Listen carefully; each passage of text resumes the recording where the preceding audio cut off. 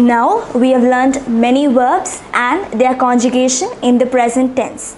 So shall we see the use of these verbs in sentences? So let us do one small exercise. So the question here is, mettez les verbes, make the verbs aller. Do you remember the verb aller? It means to go. Vouloir, we learned this verb now, it means to want. So aller means to go. Vouloir means to want. And connaître, do you remember the verb connaître? Yes, it means to know. Connaître. And voir, do you remember the verb voir? It means to see. So these are the 4 verbs they have given us. Aller, which means to go. Vouloir means to want. Connaître means to know. And voir means to see. Now we have to make these 4 verbs in the present tense. So we have been given 3 sentences.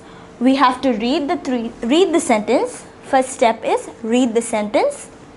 Identify what verb we have to place here. Which of the 4 verbs needs to be placed here and in which conjugation it should be placed. So 3 steps. First you have to read the sentence, understand what verb we need to place in the blank, and finally in what conjugation the verb should be placed.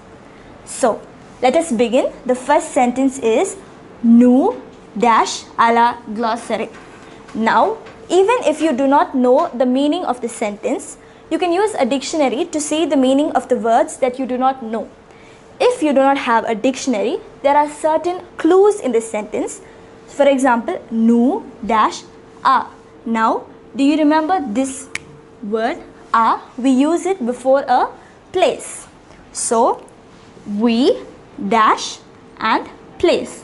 So, what is the verb that we would write here? We would write the verb aller. It means to go. We go to this place. Okay. So now for aller. So the verb we need to write here is aller. Now what is the subject pronoun here? It is nous. So do you remember the aller conjugation? Yes, I hope you remember it. If you don't remember, take your notes, it will be written there. So for nous, it is nous allons. Nous allons. So your answer is allons. Nous allons à la glossarie. We go. So it is very simple. We just followed 3 steps. First, we read the sentence. Next, we identified what verb belongs in the blank. And finally, in which conjugation the verb should be placed. So let us move on to the next sentence. Try doing this on your own and check whether your answer is right. So, je dash un restaurant. You might think restaurant is a place, but we do not have a here. So, je dash and we have a noun, un restaurant. So, what would come here? I know a restaurant. So, je connaître. So, the verb we need to use here is connaître.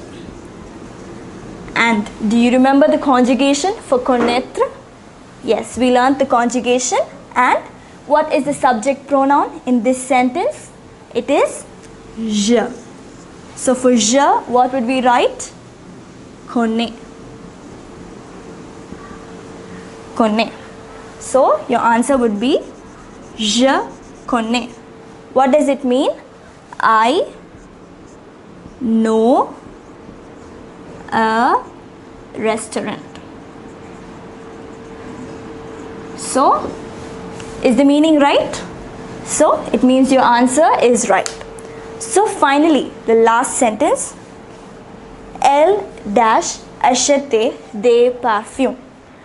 She, we don't know what comes in the blank. Acheter. Do you remember the verb acheter? It means to buy.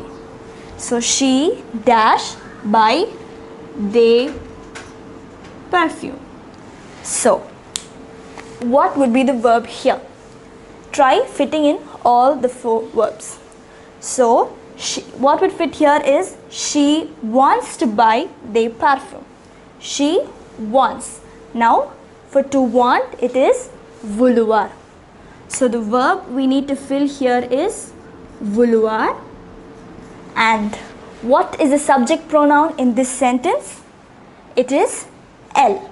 And what is the elle conjugation for vouloir? It is v. Yes. Elle veut acheter des parfums. So, very simple exercise. By practicing similar exercises, you will be thorough with the verbs and their conjugation. So, what were the 3 steps we followed? We first read the sentence. We identified what verb needs to be placed in the blank. And finally, we conjugated the verb according to the subject pronoun in the sentence. So, it is a very simple exercise. You can practice many more exercises like this.